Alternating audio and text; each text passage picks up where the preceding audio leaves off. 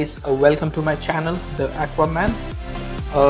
Today's video is going to be about passage planning, and I will try to divide the whole passage plan into few videos. So I'll stop the music and let's get started. So passage planning, as you all know, a passage planning has four pillars called appraisal, planning, execution and monitoring. So I'll just explain these four pillars as briefly as I can to at least give you an idea what they are. First one, appraisal. Appraisal means gathering of all the information required for the intended passage. The second one is called planning, and by planning we mean that laying out the route on charts with all the available information which we have gathered in the appraisal part. So you have gathered all your information, you have laid out your route according to the information which you have. So now once you start your voyage, your passage planning part goes into the third one called execution. Execution means executing the plan, reviewing the plan and changing if required. And the fourth part of the passage planning is called monitoring. We do monitoring of the passage plan while it is under execution. So let's start with the appraisal part. Let's say you are at a port doing loading, discharging, it can be anything, and the master comes to you and says that we have a proceeding instruction for port XYZ. So the first question which should come to a second mate's mind is that what is my draft? So the deepest one, so that I can from the port depart safely to the open sea. The second question which should come to second mate's mind is what is the distance for the port XYZ? So for this distance, either the second mate can do is look for a previous voyage which he has done to get a reference. As I said, appraisal means gathering of information, so it is just an information, not the actual thing. So for reference, yes, he can check out his previous plans the vessel has done for the port XYZ, or what he can do is he can draw a rough route on his EGDIS. Once that is done, the next thing which is required is ETA to the port XYZ. To calculate this ETA, we also need speed because as we know, speed equals to distance upon time. So for the time, it's distance upon speed. So we get the distance, we know the speed at which we are supposed to cover up this distance, so we will get the hours. I'll make a separate video to calculate the ETA very soon. So once we so all these four questions are answered, the one thing which should also consider is, do we have sufficient fuel for the port for this voyage? So for that we need to consult the engineers. We would give them a distance, we would give them a speed at which we plan to do it, and they will calculate and let you know that do we have sufficient fuel for it or not. If we have, well and good. If we don't, then we do have to make a detour or a rendezvous to a bunker port. So we have answered a few basic questions. Now I will tell you the books which we need to refer. The first one is Ocean Passages of the World, which is NP 136. This book, what it does is it will tell you, it will give you a general sense of direction to which you should proceed. Like if you always have an option to either to go easterly or to westerly, but which one would make better sense in the way of distance, this book will let you know.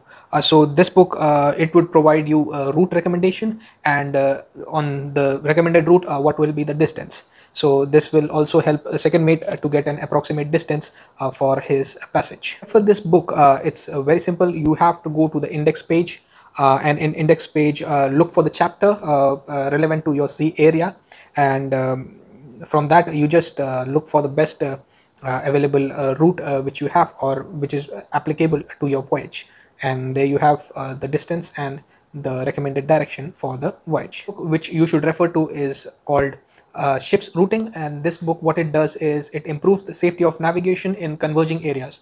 By converging areas, I mean the areas where the land masses converge and you approach the end of open sea. And it also tells you traffic density. It helps you with that, especially like traffic separation scheme. It gives you recommendations on that. So this book has several parts from alpha to hotel, and there is no shortcut to for referring this book. You just have to dig up all the information from all the parts, because each part gives you a different information of the area. So for your passage planning appraisal, the third thing which you require is ENCs or charts. Mm, the ENC or charts would give you information of navigational hazards, and to draw your route on the chart. So what you should make sure that if you have charts, they are to be updated and they are to be of the latest edition. And ENCs, if you have, they are to be updated and corrected, and all the charts should be available on board. So the ocean passages of the world will tell you about the ocean passages. The ship's routing will tell you the converging areas. It will tell you about that. And now what lies ahead of is local waters. So for that, the fourth thing which you need is a sailing direction for pilots. It will give you information of local waterways and coastal information, inshore information, and offshore area information. It will give basically any area near port or land. It will give you information about that. So to refer to this book, you if you have a hard copy or a soft copy, you see the general index page. You select your area, which area you are on. Depending on the area, you can select your ENP, and from that ENP index page, you can look up for your particular port, and you can refer to the particular section, and you will get the information which is required. The next book is called Admiralty List of Radio Signal. This is a 6-volume book starting from NP 282 to NP 286. These 6 publications are all about communication, and basically the communication would be of pilot services, reporting points, and GMDSS, and then maritime safety information services. What else I can think of? I can think of nav area coordinator, navtech stations, times for broadcasting navigational warnings, legal times, radio times, signals, electronic position fixing. So this ALRS gives you all the details regarding communication. We use volume 6 particularly to get the reporting points for the countries like INSAR, INSPIRES, JASREP, then COPREP, and other reporting areas are there. I'll just put a picture for that also. And volume 2 gives us legal times, then which helps us to know the daylight saving times as well. Book which we have is a guide to port entry. We used to have huge books of this, but nowadays they are supplied in a pen drive which is named as IHS Port and Terminal Guide, which is a lot compact and can be referred easily. You just have to type the port's name, and you will get an information to that, and you have to go through all the information. The next information which you will be needing is what does your company wants in your passage plan. It can it can be the UKC policy, or minimum distance from land, or it can be how much distance you are supposed to maintain from other vessels. And so basically they will mention all this in their SMS manuals, and they would have a particular section. As in my company, I know about my company, they have a particular section just for passage planning or navigation. So all the information which I require related to navigation, I would refer to my company's SMS manual there. Other publications are ATT, Admiralty Tide Tables, ALL, Admiralty List of Lights, Mariner's Handbook, and Tidal Stream Atlases. And besides that, you need a routing chart, which should be for your area which you are trading, and it should be of the current month. Then there should be a passage planning chart, load line charts, maritime security charts, international navigating limits chart. In addition to that, there are information you would require is notices and updates. These notices and updates would be of everything which you have which I have told you till now. It can be a company circular, or it can be a regulation update, or it can be a port circular, which would tell you that there are few restrictions or a few safety parameters which needs to be followed. And then there are notice to mariners, weekly editions, and then there are navigational warnings, temporary and preliminary warnings, notices, and then there are local notices, local port information. So next what happens is weather routing. In this, what happens, owner, charters, or the managers, they will subscribe to facility for weather forecast, and they will give you recommended route which can be followed by the ship's crew, and if deviating from them, you should have a valid reason for that. It is basically to improve the efficiency of the vessel and avoid any damages to the vessel due to weather.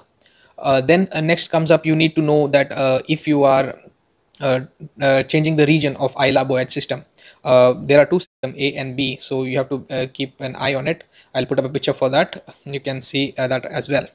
Then there can be a speed restriction, or which one such instance I can think of is in Singapore Straits. A few vessels are restricted to do more speed, and they have been specifically told that you are supposed to do only this speed. Then what all additional information you would need is any draft restrictions you have, like air draft or UKC required air, and or squat which your vessel will experience during the different legs of the voyage. So you do need to know your squat as well. Then you need to know the status of your machineries. In this, what happens is basically the engineers will basically the chief engineer will tell you that if there are some limitations imposed on use of any particular machinery, so that you are well prepared for any emergency. Like for example, if some generator is under maintenance, so that he'll tell you that he cannot give some extra power to you in so you have to give a notice to them. So similarly, the status of machinery, any limitation or defect will be should be taken care of. And yes, and you should know the ship's maneuvering characteristics. Maneuvering characteristics will help you in cases of emergency. The emergency can be a man overboard, or it can be a collision situation in which you know that when your vessel turns, how much advance transfer it will do, what will be this condition, and how it will behave. Next thing you need to know is time zones, or maintaining the ship's time. You should be aware of, or you should make a plan that after so and so interval we'll be changing the ship's time. Then you need security related data, which are security charts, which I have already mentioned, and ship security plan, which is there with the chief officer and master. Then we look at the environmental aspect of passage planning. Environmental aspect, what all you can think of, or I can think of, is ballast water management, ECA area, PSSA area, MARPOL areas, and or some particular national or regional requirements. In addition to that, we need to know that the port does have some reception facilities for garbage or not, so that we can manage our garbage also.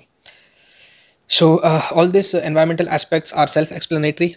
For the MARPOL areas, if you refer to the MARPOL book, you will get the areas, and similarly those areas can be marked on the user map. And ECA area, PSSA area also can be done in a similar way. Then we need to think about contingencies. In contingency part, we would do port of refuge. Port of refuge would be for if for any case we need to deviate from our route and to proceed to a different port. For it could be maintenance, or it could be a threat to someone's life, the crew's life. Then other thing would be emergency response plan. In our company, we have emergency response services. If we are in immediate danger, we contact them and they assist us what to do, because they have all the data which is being sent prior departure from the port. Then passage plan amendments and notifications and reportings to be done. General or operational requirements in a passage plan appraisal is you need to know what are the berth requirements, what are the bridge manning level requirements, strength and stability which will be given by chief mate, anti-piracy measures which needs to be taken, and most importantly you need to know that you have the flags of the country and the shapes if specifically required, and the alphanumerical flags.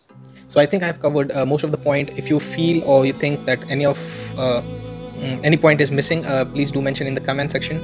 I will make a note of it, and please do like and subscribe my channel if you feel that the video has been an informative one to you, and do not forget to press the bell icon so that you get a notification for my next video whenever it is up. Thank you. Bye bye.